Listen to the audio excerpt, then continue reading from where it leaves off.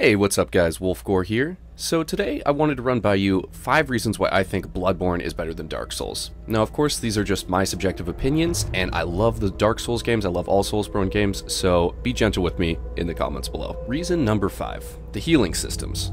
So personally I think that Blood Vials are a much better system than either Estus or Life Gems ever were.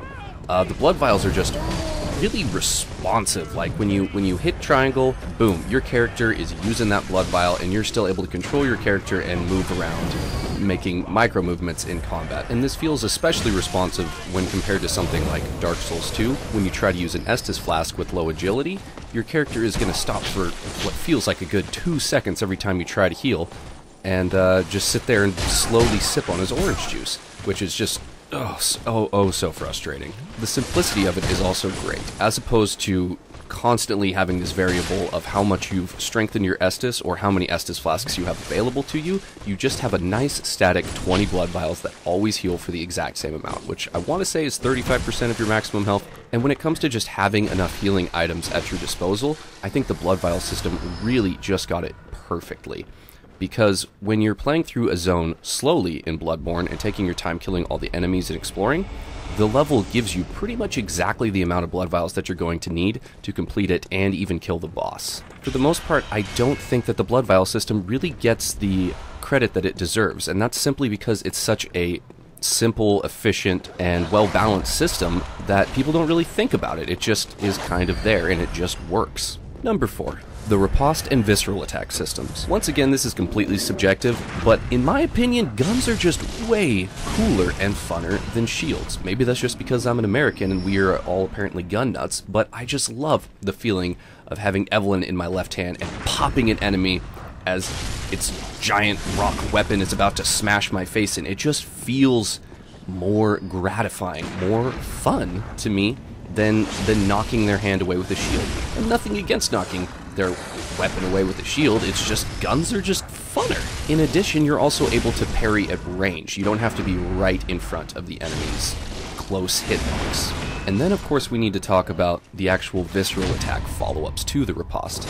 Now, don't get me wrong, they're great in Dark Souls. You know, you stab them through the chest and you kick them off your weapon, or the backstab system where you circle around them and knock them down onto their knees and execute them. It's super cool. But in Bloodborne, you literally shoot them as they're trying to hurt you. They fall down to their knees, you reach inside their chest and pull out their beating heart, spraying blood everywhere, and like, it doesn't get any more epic than that. Plus, that along with the recovery system, which we're going to talk about next, just makes a really satisfying flow of combat. Number 3. The recovery system. So if you're not familiar with the recovery system in Bloodborne, what it allows you to do is to regain the health that you may have lost in combat for up to 5 seconds. So let's say an enemy hits you with his sword, you've got 5 seconds to get back in his face, hit him a few times, and recover all of that health. I find that this makes the combat incredibly fluid, and really encourages you to stay in the fight rather than dipping out, putting up your shield, sipping on your Estus for 5 seconds, and then slowly working your way back in. And when you're able to just stay in the fight and maintain your health bar without having to get out and heal, it just feels really good and rewarding. Number 2. The trick weapons. So when it comes down to the trick weapons of Bloodborne versus the traditional weapons of Dark Souls, I really gotta give it to the trick weapons, because every single weapon in Bloodborne, except for the fucking cost parasite, is really viable, and it has a full complete moveset that really just showcases the depth of the weaponry in that game. Whereas in Dark Souls, there's an overwhelming amount of weapons, which, don't get me wrong, really adds depth to the game and allows you to do cool things like broken straight swords runs. I don't have anything against the Dark Souls weapon system, but the Bloodborne system is just so much more streamlined and easier to understand. I mean, you can literally use any weapon in Bloodborne and they are all pretty darn balanced. Whereas investing your Titanite shards in the wrong weapon early in a Dark Souls playthrough might really come back to bite you in the ass, because a lot of the weapons just aren't viable in PvE or PvP, or they're only good in one or the other. There's so much I could say on how great of a combat system the trick weapons are, but one thing that I really like to highlight is the animation that you get when you successfully complete a power R2 with a trick weapon. Something about it is just really satisfying, being able to see that little visual indicator and that sound that lets you know you did that shit right.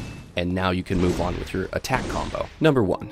Sequels. So one of the bittersweet things about Bloodborne is that it's a standalone title. We are almost positive that we are not going to be getting Bloodborne 2, whereas Dark Souls has 2 sequels to it. It came out as a standalone title and they decided to add on multiple games to the franchise. Now, I don't want to pick on Dark Souls 2 too much because it is a game that I've enjoyed playing and I don't have anything against it per se, but it is not the masterpiece that Dark Souls 1 was, and I think almost every Soulsborne gamer can agree on that. Whereas I would say Dark Souls 1 and Bloodborne are very comparable. Both I'd put at about a 9.5 out of 10. Whereas Dark Souls 3 is more like an 8, Dark Souls 2 is more like a 7. So when you factor all of the Dark Souls games together, you get an average of about an 8. Whereas Bloodborne sits alone at a 9.5. And I really think that kind of gives it the edge. Because if we never get a Bloodborne 2, it can't be messed up. It's always going to be one of the most perfect titles that I've ever played. And don't get me wrong, I would love to have Bloodborne 2, but I'm just trying to appreciate the silver lining of the fact that we're never going to have it be watered down by sequels that may not stand up to their predecessor. I also think this has an effect on the lore of the games. Because all of Bloodborne's lore is contained within one single game, it's much easier to get into, to understand and internalize and appreciate. Whereas Dark Souls is not only spread out over 3 different titles, but the titles were never intended to have linked lore. As I said before, the original game was meant to be a standalone title.